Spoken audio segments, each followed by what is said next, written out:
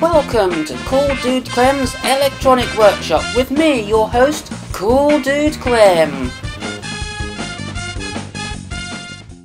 Well, it's time for more goings on in the Amplifier adventure. Now I know some of you are asking me, why do I call this an adventure?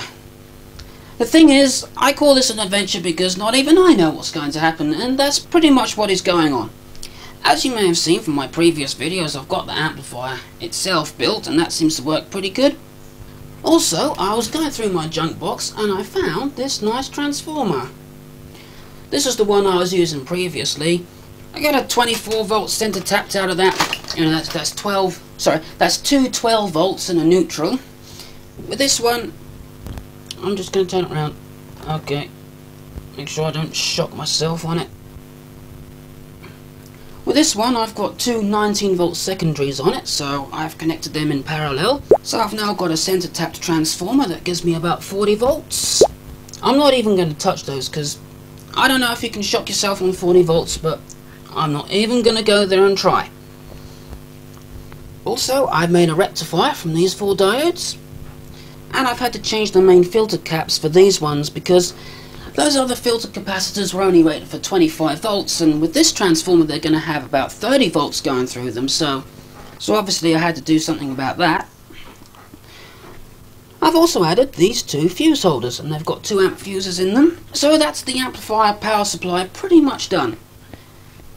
Now all I've got to do is make a power supply for the tone control and the phono preamp that I'm going to put in. And we'll see where we go from there. Speaking of tone controls, I have completed the tone control. Unfortunately, it doesn't work. I'm just going to plug it into my homemade power supply and show you what happens. Okay, that's now plugged into the homemade power supply, and I'm going to turn it on and listen to what I get. As you can hear, I'm getting hot. Oh, hang on. I'm getting the tape recorder sound coming through the speakers. I'll just turn that off. Anyway, as you can hear, I'm getting a whole lot of buzzing.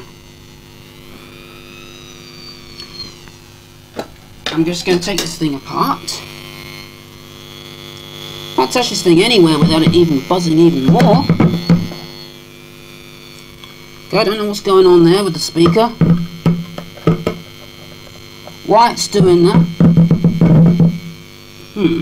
Something very strange going on here. I'm trying to open this tone control to show you what's inside. And when I'm doing it, this speaker goes like absolutely crazy. Yeah, I don't know why it's doing that, but anyway, I'll just pause everything and open the tone control and then show you. As you can see, it's absolutely packed with stuff. I've got the main buffer and output preamp here. Just get that out of the way so you can see the controls themselves. For the actual tone control itself, I've used a filter circuit that I built back in the Amplifier Adventure 2. And I thought that would be a better option since the other filter circuit I've made, I've had to use separate potentiometers for both the left and the right, and with this one they're all on the same thing. You know, both channels are on the same potentiometer, although I do still have separate volume controls, separate left and right volume controls. And as you probably hear, this thing isn't really working very good. It buzzes like mad. I could sort that problem out by putting tinfoil around it and grounding it, but that's not really worth it because this thing has got other problems as well. If I turn the bass up, I can't really see what I'm doing. This is the bass control here. If I turn that up, I only get more bass out of one speaker. The treble control seems to be overly sensitive. And when you turn the controls down, there really isn't that much reduction. I do know why it does buzz. Now I'm just trying to get to everything so I can plug it in again. I'm going to plug the amplifier in again. Now this is the naughty way of doing it. Don't try this at home, you might blow up the house. I'm a trained professional, I know what I'm doing.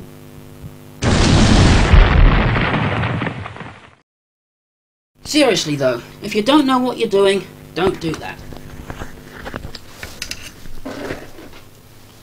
turn the thing on again. Now, as you can probably hear, it's buzzing again. I know what the cause of the buzz is. If I turn the lights out, as you can hear, the buzzing has completely stopped. When I turn the lights on again, as you can hear, the buzzing comes back. So, in the way of tone controls, I'm not having much luck. These controls don't really react the way I want them to. So what I'm going to do is I'm going to take my original tone control circuit that I made earlier in this series. As you can see, I've put it on this board here and put provisions for the volume controls. And I'm going to wire this all up and just say, oh, the heck with it, I'll use this one. And that should be that.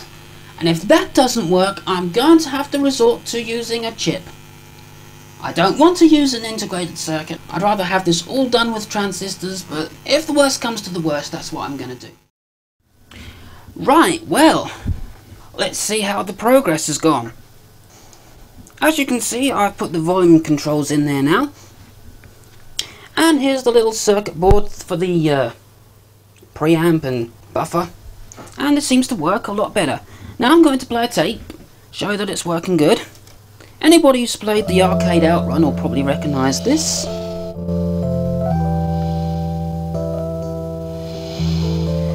Again, can't turn it up too much because it's quite late, don't want to bother anyone. Treble controls work.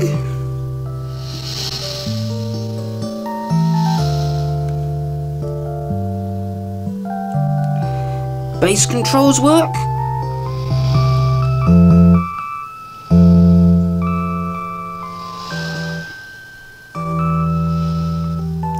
Now I'm just going to turn the tape player down because I'm going to show another little feature that I've added. Now this switch here, I can increase the gain of this preamp. That's why I've turned the thing down, because it does go quite loud with this switched on.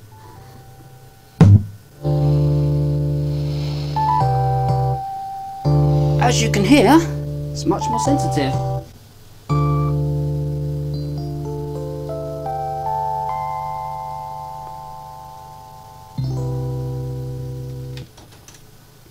Unfortunately, there is a little problem with it like this. I'm getting some buzz, but what I'm probably do is get a piece of cardboard, put some tin foil around it, and then put it up against that thing. That should stop the buzz. Obviously insulate it so nothing shorts out. But at least that buzzing is nowhere near as bad as it was with the other thing. One thing that I am going to have to work on with this gain control switch is that when I switch it, as you can hear, it sends quite a nasty loud noise into the speakers. In fact, if I put the camera onto the speaker, you can see it sends quite a nasty pulse into the speaker. And I measured that with the meter, and that's almost 12 volts going in there. Definitely enough to damage a small speaker. Fortunately, I've got speakers connected up that can take that. So that's another thing I'm going to have to work on. But the good thing is, there's absolutely no buzzing when it's on the low setting. Absolutely no buzzing whatsoever. But when I put it on here, there is a little bit of buzzing, but it's nowhere near as bad as it was. So things are looking up. All I've got to do now is make the switching circuit for all the different functions. This is how I'm planning to have everything wired up. I've got 3 inputs here.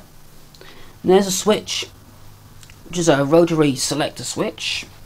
Got 2 tape decks here. There's the amplifier and the speaker. This is just one channel of it, obviously. Made a little mistake there. So there you go, you can pretty much see how it's all going to be wired up now. Going to be able to do tape dubbing and things like that. Well, that's all going to be done in another video, because I'm just about out of time right now. So I guess that's it for now. So until next time, goodbye. Alright, let's get this edited. Well, that's just about it for this episode of CoolDudeClem's Electronic Workshop. Remember, if you like these videos, click on me right now to go to my channel. Or, if you want to see the previous episode of CoolDudeClem's Electronic Workshop, click on the box on the right. And that's it. I'll see you next time. So until next time, goodbye.